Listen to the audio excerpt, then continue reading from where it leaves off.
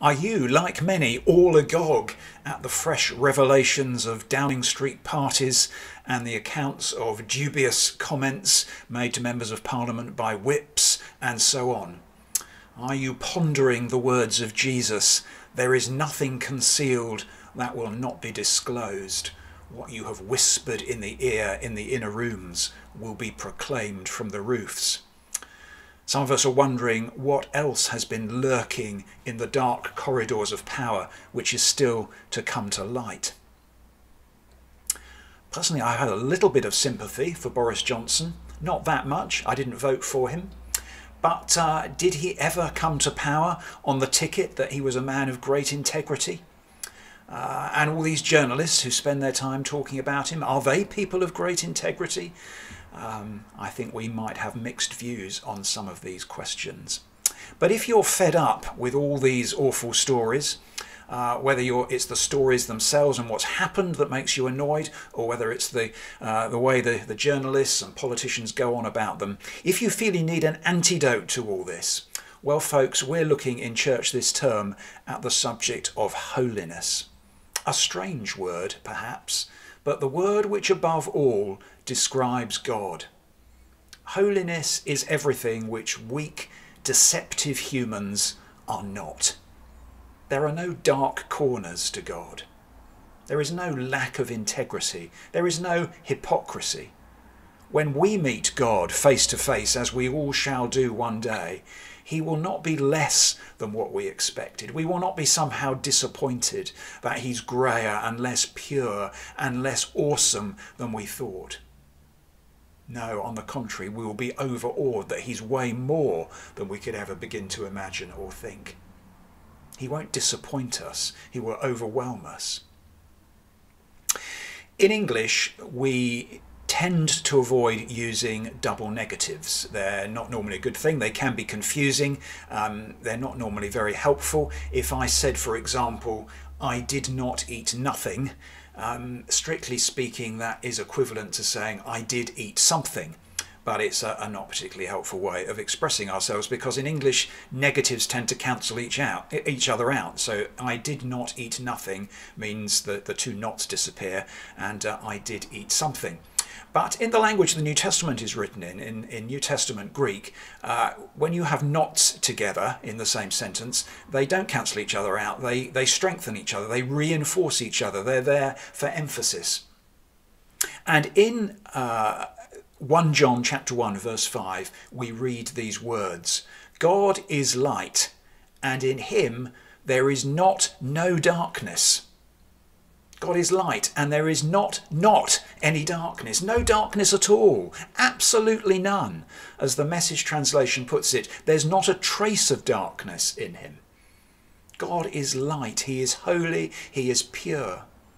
He's full of integrity. There's no hypocrisy. There are no grey areas. There is no shadow of turning with thee, as we sometimes sing.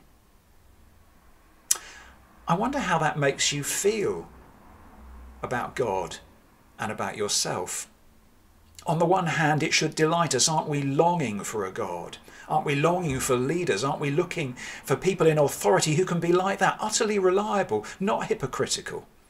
People of integrity, people for whom there are no dark corners, there are no secrets waiting to come to light. Oh, to have a God like that, to know a God like that. And yet that's perhaps what starts to worry us, and perhaps even terrify us as we think about, how could I stand? How could I know? How could I come anywhere near a God like that? What might that do to me if I did come near him? If you go right back to the start of the Bible, the account of Adam and Eve in the garden and how sin entered the world, after they had been tempted and after they'd eaten of the fruit which they had been commanded not to eat, God came looking for them in the garden. And up to that point, they'd had a lovely relationship with God. They'd had an open relationship with God. They'd been able to talk with him. They'd been able to walk together in the garden. And now, though, what happened? God comes looking for them. He comes calling for them in the garden, and they say to him, and I think this is poetic language, as a lot of those early verses in Genesis are. This is poetic language that's trying to tell us something about God and about ourselves, because they say to God, we're afraid because we're naked. We're afraid because we're naked. And this is not because the Bible's squeamish about sexual organs or that God's squeamish about them. I mean, he made them, for goodness sake. It's not that that's not the issue. What Adam and Eve are expressing in those words is that they as sinful creatures, they can't bear to have God looking at them, particularly looking at them, the parts of them that are, in a sense, most intimate and most expressive of who they are, because they have this great sense of people who've fallen short of the glory of God. They need to cover their shame. Their instinct is to hide, to crawl away into a dark corner out of the light. And yet here's the good news, which the rest of the Bible introduces us to gradually and progressively. And ultimately we meet Jesus, the Son of God, who came to earth to take away our shame, to bear it himself, so that we can stand without guilt and without shame before a holy God.